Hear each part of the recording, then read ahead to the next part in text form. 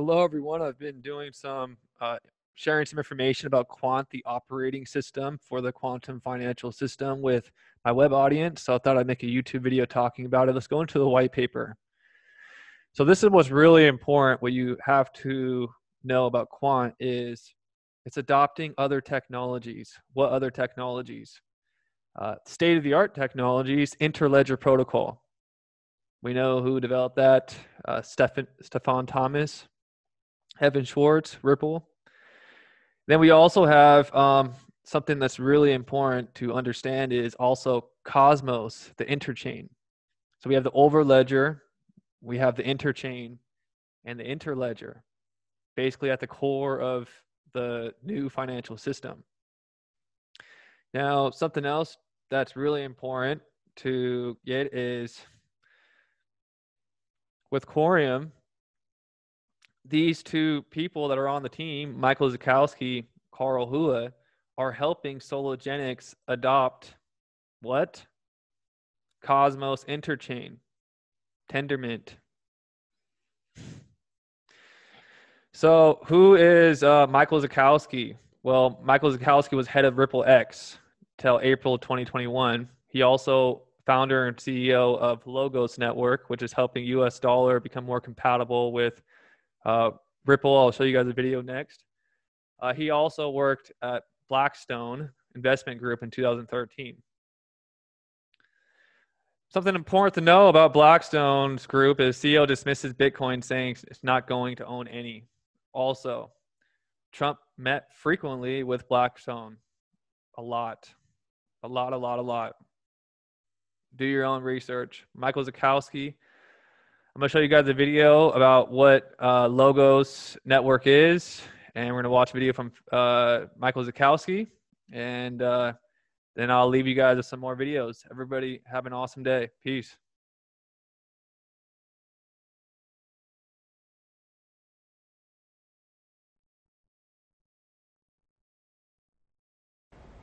Welcome back to NASDAQ Trade Talks. I'm your host, Jill Malandrino, global markets reporter at NASDAQ.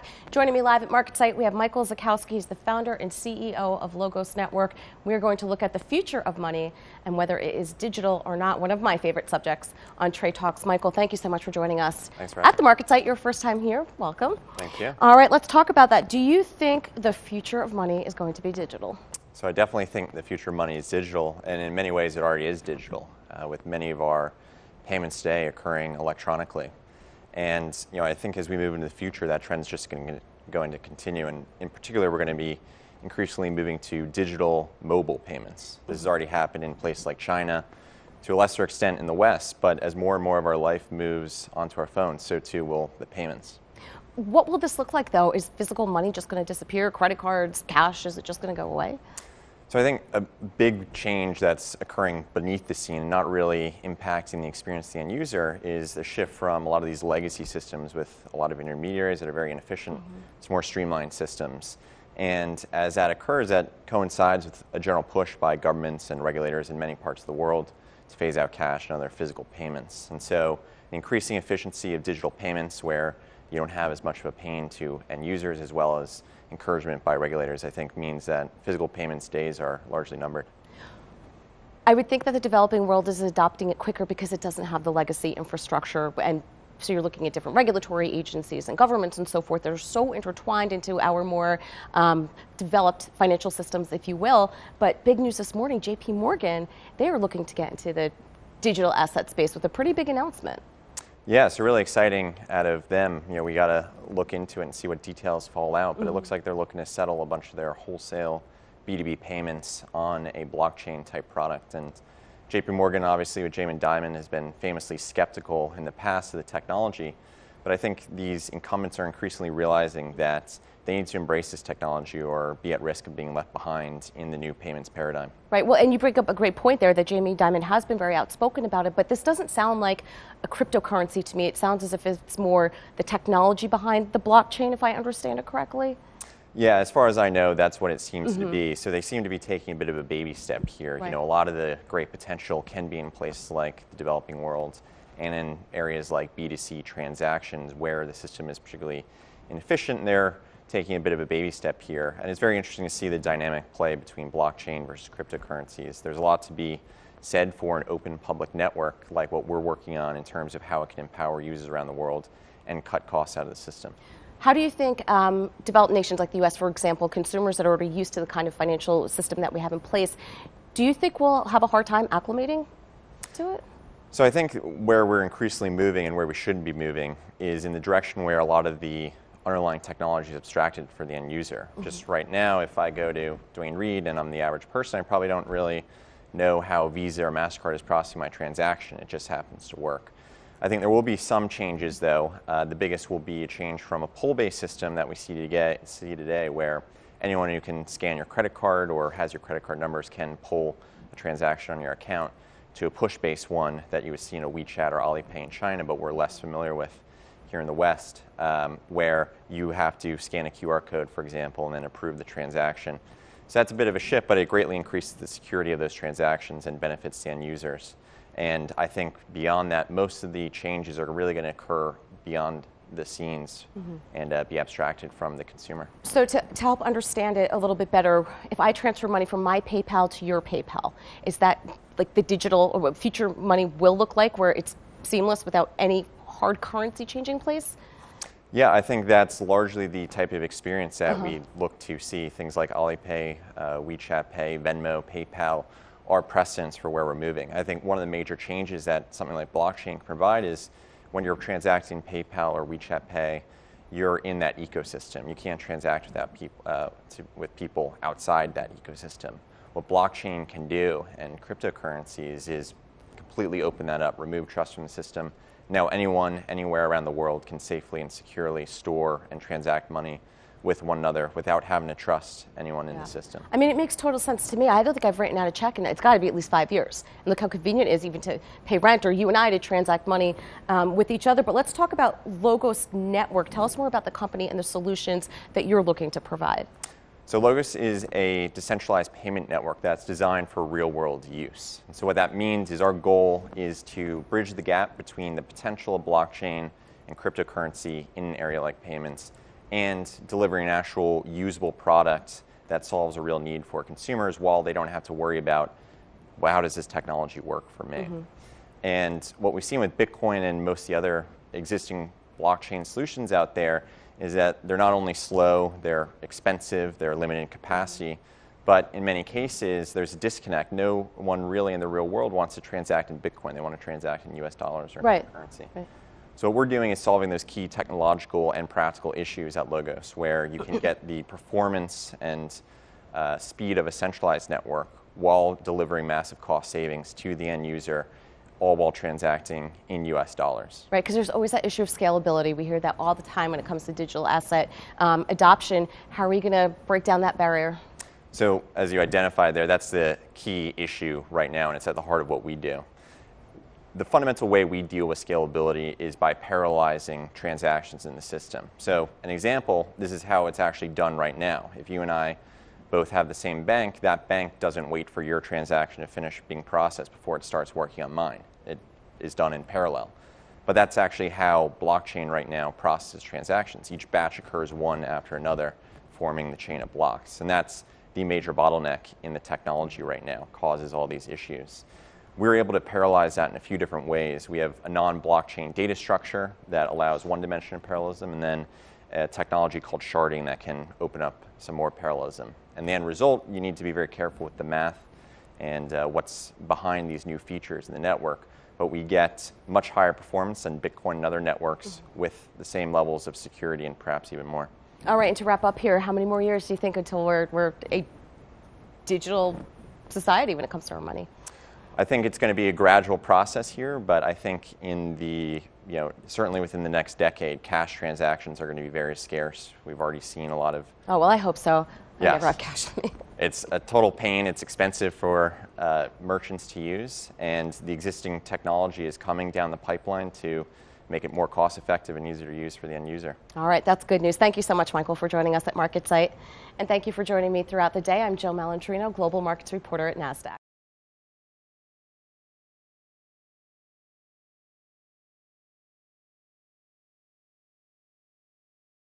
Michael Zochowski. I'm the founder and CEO of Logos Network, which I launched over a year ago, back in December of 2017. Before launching Logos, I worked for several years at a large multi-billion quantitative hedge fund where I traded everything from equities to mortgages to equity volatility. And before working in quant finance, I went to Harvard, where I got a master's and bachelor's in math and statistics, and also spent a lot of time on computer science and economics. And really when I was at school was when I first got into Bitcoin back in late 2010, early 2011. It's grabbed my attention and been an obsession of mine ever since. And a fun fact, I recently started flying, pursuing getting a private pilot's license.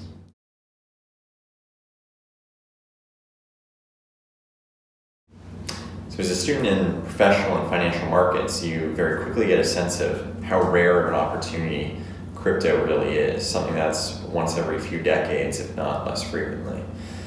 And what's truly amazed me about crypto and what captivated me was the transformative potential, massively more so than any other industry or any other pursuit. It's really changed the world at its core. And the ideas behind Logos had been percolating for 18 months, 2 years before we launched the company formally, and it made sense in terms of timing, in terms of interest, infrastructure in the space, as well as a lot of the technologies that we're using in Logos were drawn from developments and improvements since the launch of Bitcoin.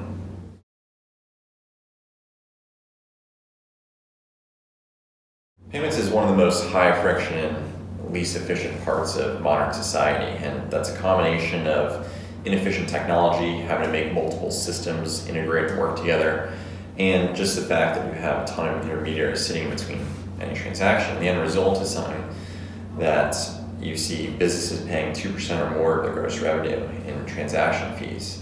This is a problem that blockchain is perfectly suited for, and Logos really aims to be the optimal solution for payments and transfer value, which ultimately boils down to getting everyone to agree that values move from account A to account B.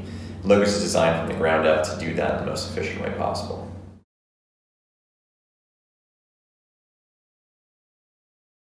The payment system is very unfriendly for merchants when it comes to accepting transactions. The typical B2C transaction, for example, often involves 4 or more parties, 2 banks, the card network, a merchant acquirer, etc. And all those people are taking a cut, so it ends up being massively expensive for these merchants. The reason why something like Square or Stripe is so appealing to many merchants is not because it cuts down on those fees, but because it makes it more convenient. Instead of having to sign up with multiple accounts, it makes it one streamlined process. The amazing thing about blockchain and something like Logos is we're able to cut out those intermediaries, reduce those fees, and still deliver that streamlined peer-to-peer experience that merchants really desire.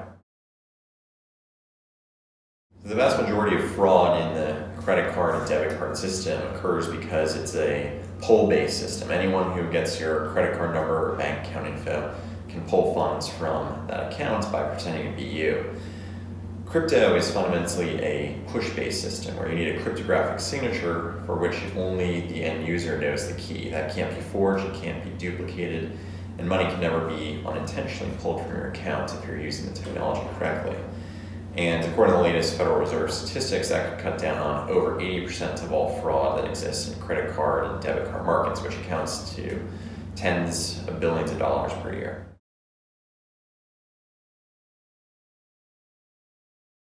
If I had to choose another company to be CEO of, the obvious answer is Amazon. It's kind of inserted itself into every aspect of my life, but it's one company where you can point to where it's had a direct improvement in my actual quality of life in meaningful ways.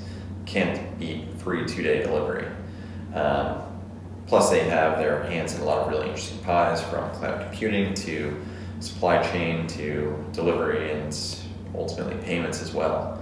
And so I would go with Amazon. The part I'm most excited about is the vision for it. Maybe that sounds a little bit boring, but I don't think there's another wallet, another dashboard out there that's really meant to be the interface to your tokens across all chains. Right now, even many cross-chain, wallets only allow you to interact with one chain at a time. And you sort of have to change change the mode, right? Shift phases, change modes to interact with your tokens on a different chain. And I've always thought that was pretty clunky. So sort of the ability to view all your assets at once, interact with all your assets at once, irrespective of what chain they're on, is the most exciting part for me. Where they understand I'm flying from a different route. Pose as a human being. Mother Moon tells me that people need my help. I guess these are the cards she threw out and dealt. She said I gotta do it alone. She said I gotta do it alone. I guess I gotta go. You gotta do it alone, man. You gotta do it alone. You gotta do it alone, man. Go on your own. It's bigger than you, man. It's bigger than you. It's bigger than you, man. She said to pack my bags, dog, and never look back. This is something that I have to do. A hero to save the world. A hero with no girl or no family. Just sacrifice as a friend. And struggle is the enemy. But weed is the remedy. And if you get lonely, boy, you can just roll up a Dutch and keep your head high. Wanna see home, look at the sky. Remember you're not strange, but you are not the same, man. You gotta do it alone, man. We started building RippleNet with the thesis that crypto liquidity would eventually be able to support robust global payments, large payments. RippleNet was designed so that customers seeing the benefits of our fiat-based network could flip the switch to ODL once the market was mature enough. And this is exactly what's happening. Flip the switch.